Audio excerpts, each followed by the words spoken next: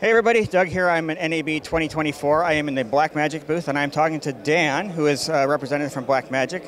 And I wanted to ask you some questions about the IP 2110 stuff. Sure. So it sounds like that Blackmagic is moving in that direction in terms of connectivity to cameras. Is that kind of the direction you're going to approach for a lot of the live streaming, or live production, I should say, yeah, as well? Yeah, you know, for us, we've been thinking about 2110 for some time, so much so that we had actually been putting Ethernet ports on a lot of our products, thinking about the future. So, you know, for this show, what we really wanted to do was come with a really robust and full solution so that people could just start thinking about how they were going to implement 2110 themselves. So we didn't want to come, last year we had three new products I want to say that were 2110, for us to kind of dip our toes in, start getting OEM people thinking about using 2110, using our solutions. This year we wanted to come out with, like I said, like that full game plan of how do we make a robust solution out there. So, you know, from the get-go, you talk about updating our older products that already had some of those Ethernet ports. So you think about our studio cameras and our HyperDeck products that have Ethernet, just being able to do a software update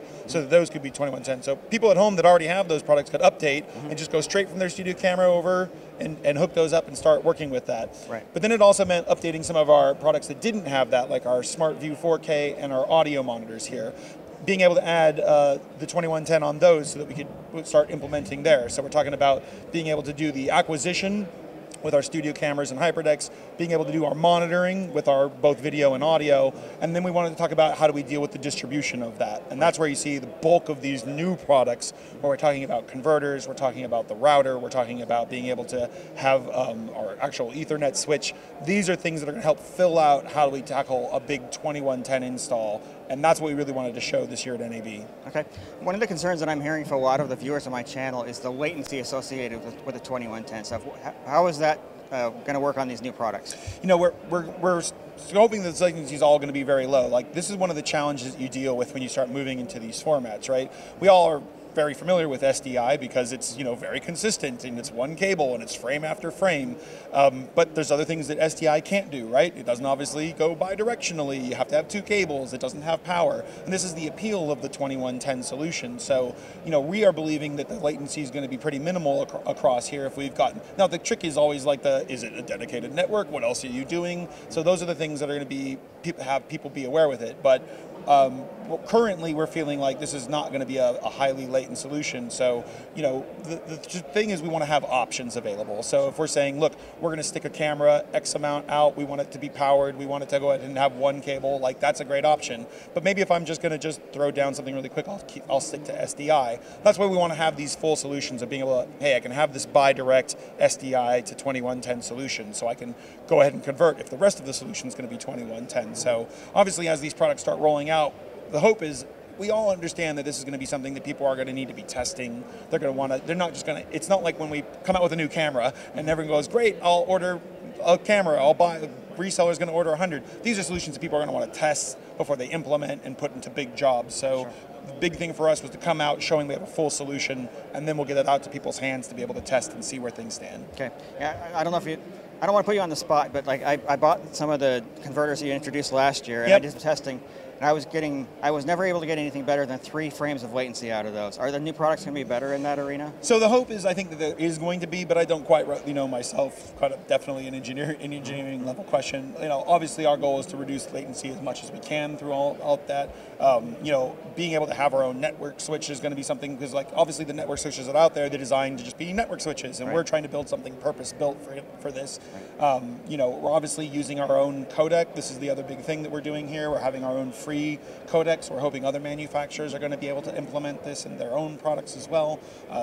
So it's an exciting update for us, but I do feel like it's one of those things that more people are going to be testing, working with, and then we're going to be able to kind of go forward from there. Now, for me personally, and I know a number of my viewers, we invested pretty heavily in the older fiber workflow. Sure. So the old silver camera converter, yep. and then studio yep. converter to go with it. Yep. Are these new products really meant as the follow-on to those? Yeah, that's exactly it. And that's why we've even got some SFP products that are a part of this as well, right? So you can buy it with the 2110 Ethernet, or you can do the SFP. So we still feel that those SFPs have value out there, right? They're obviously, you know, great way of getting long distance, tremendously long distances. So, you know, we do believe that, like, sorry, so many words and so much talking. If you want to start over, you can. That's okay. You know, the bi-directional converter, we're planning on using that as our talkback converter now because it has the talkback capabilities and buttons on there so that we can go ahead and just slap that into an actual workflow and be able to use those. So yeah, this is a little bit of the advancement of those products. We think that these are going to fill a lot of those same needs, but then we're also building it directly into the products themselves, right? So the camera itself has that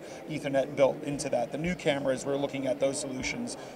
It's always about giving choices to customers, whether they want to use the SDI, whether they want to use the 2110, or if they're just going to go to Blackmagic Cloud. These are all options we want to make available and let people choose what they want to use. Yeah, and I noticed those older products are actually still shown on the website. Have those officially been discontinued, or are they still in production? So some of those, I can't remember exactly which ones. Some of them are going to fade off because they just don't really have the same place anymore. Some of them are going to be updated. So things like our SMPTE fiber converter is still a great solution, but we're going to go ahead and update the studio end of that to be able to do 2110 so that it could go off from that end. So different products are going to have a different kind of falling off. Some of these will be replaced. Some of them will exist for a while longer. And some of them I think did get discontinued this last week as well. Okay. All right. The other one I get a lot of questions about is the NMOS, like how to actually route the video between all these new products. I saw that there's a firmware update for the, forget the exact name of this guy right here, the Smart Control Pro, I guess what they call it. Yep. Is that the only way we're routing video with that, or we have something else? So I believe there's other ways that we're trying to work on. I am not entirely sure where we are on all of those yet, but like the goal of all of this is to be as plug and play as we can. The goal is that we're not hoping you have to have an IT guy to necessarily set this all up. We want it to be plug and play. We want it to be easy to use. But we also want people that are just familiar with using, Ethernet around the building, that they can just go ahead and start using some of that. So there's going to be flexibility involved in all of that. We don't want it to just be using the smart control. We want it to be, whether it's software controlled or programming controlled. We're going to put those options out for people. Gotcha. Okay, yeah. And so we got the new smart switch here. I assume this handles the timing master. Yep, as well. so the idea behind a lot of this is we want to do the timing masters there.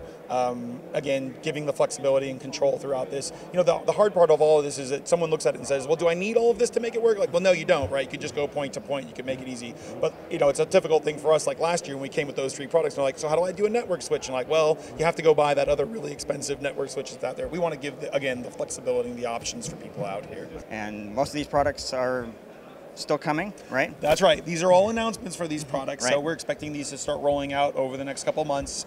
We did want to come out with show everything that we've been working on, so it's a big, exciting announcement. But obviously, the actual deliverables of these are going to kind of roll out through the May, June, July timeframe. Okay, wonderful. Appreciate that. You got it. Okay. All right. Well, there we go. This is Dan from Blackmagic, and we're talking about IP and also some of the Resolve features that have come out. So thanks. You're welcome. All right.